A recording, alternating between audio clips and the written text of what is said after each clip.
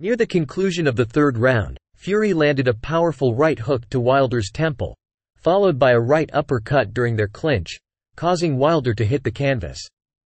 While Fury increases the pressure on Wilder in the fourth round, Wilder connected with a left jab, swiftly followed by a straight right hand to Fury's left temple, leaving Fury stunned and sending him to the canvas. Fury was knocked down once more when Wilder landed a quick right hook behind Fury's ear. During the 10th round, Fury delivered another powerful right hand that caused Wilder to tumble to the canvas for the second time in the match.